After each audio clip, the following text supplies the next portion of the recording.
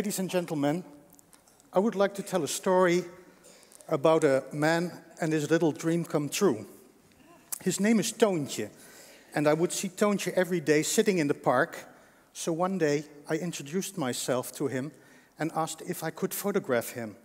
He seemed quite glad with the attention. We became friends, and for the next 2.5 years, I documented his life. You see, Toontje was homeless, but what was quite remarkable was that he was also physically disabled. He was born spastic and therefore could not walk. He moved around on a tricycle.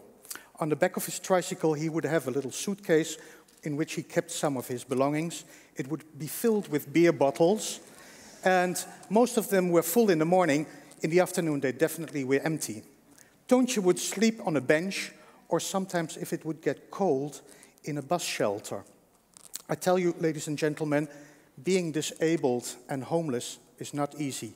But Toon at times enjoyed his freedom and the small things that life had to offer.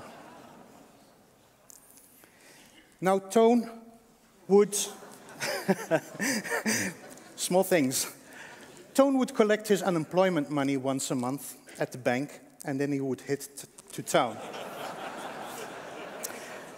You could find Toon in the park with one of his temporary girlfriends, or I would look him up in the evening in his favorite bar, where he would give away rounds, he would sing, he would laugh, he would make fun, and if he had enough, they would carry him out, and Toon was back on his tricycle to his favorite bus shelter. Toon had two good friends. One of them was Nico. He and Nico met up every day at the shopping mall. Now, Nico shared the same passion like Toon for drinking lots of beer. And sometimes, actually all the time, the law would come by every day to see that their passion didn't get out of hand. The other good friend was Desiree, which was Nico's girlfriend. Desiree had a little apartment in the center of town. There she would invite Toon at her home. They would cuddle on the couch. Toon would be secretly in love with Desiree. And at a certain point, he also got along very well with Wodan the dog, much to the disliking of the neighbors. At one point, Toon just moved in. He did his fair share in the householding, and he and Nico would go out daily to do shopping. Of course, that meant buying lots of cans of beer at the supermarket. And they would hang in Desiree's apartment. Now, sometimes Desiree and Nico would clash. Drinking lots of beer, they would start yelling, fighting, and Nico was also at times forced to sleep outside, taking with him Toon to have some company. The next day, Toon would try to comfort Desiree. She would invite Toon back to her apartment, where Toon could witness the damage done, the ravage by the bad temper Nico had. But Nico, who would be sober again the next day, would try to make up. He would buy a new stereo equipment with a new video recorder, and of course Toon with his tricycle would come in very handy for the transportation. So the three of them lived together again. They would clean up the place, and they would try to have a good time. Then one evening, something very terribly happened. I was there when Nico prepared the dinner, and Desiree came home really very drunk. All of a sudden, they started really fighting each other. My heart was beating in my throat as I tried to take pictures and keep my cool. But it happened very fast, and Desiree was really pushed to the ground, crying and yelling. Somehow, she managed to get into the kitchen, where she took a knife and stabbed Nico in his stomach. This is what I witnessed and tried to photograph.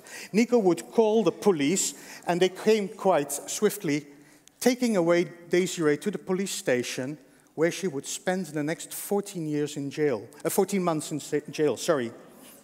Of course, Nico and Toon were not allowed to stay in the apartment, Poor Toon was out on the street again, left homeless. Now there were more people who were concerned about Toon. One of them was Miss Jannie. Miss Jannie would come every day to visit Toon in the park, and she'd prepare some food and give him something decent to eat. She also made an appointment at town hall to see if some officials could help Toon get his own place to live. In the end, Toon did sign a paper, but not much happened. Toon still was sleeping in one of his favorite bus shelters. And one night when it was really freezing very hard, I invited Toon into the hall of my apartment. But there other tenants made complaints, and the next morning he had to leave. I asked Toon if he had any real big dreams. He said, yes, I have one. I would like to go to Lourdes in South France, a famous pilgrimage place. As a child, the class he was going to, they went on an excursion to Lourdes, and everybody had a good time except Toon. Now, I found out that Toon's medical insurance company would send some of their patients every year on a pilgrimage to Lourdes. And before I knew it, the both of us were on a plane to Lourdes. He was enjoying the holy water Lourdes had to offer, and I would push Toon around in his wheelchair. We would visit some churches during the day, but pretty soon we would also visit one of the many pubs or bars Lourdes has to offer. And everybody seemed to like this little tramp from Nijmegen. He was even called to hold the flag in the big procession at the end of the week. I clearly remember the last evening when I saw Toon go to bed. White sheets, clean, and I knew that the next day he would be sleeping outside again. But miracles don't only happen in Lourdes. Sometimes they also happen in Nijmegen. In Nijmegen, after we came back, he was offered a room in a house run by Iriszorg. Now, Iriszorg made a house for the poor and homeless people. And there he has his own cozy room now, and he fills his days coloring in drawings. And at 3:45, everybody rushes to the canteen to get their daily ration of 4 beer. I still see Toon sometimes in the park, sometimes with his new girlfriend Bea on the back of his tricycle. Ladies and gentlemen, this was the happy end of a true story and a little dream come true. Thank you very much.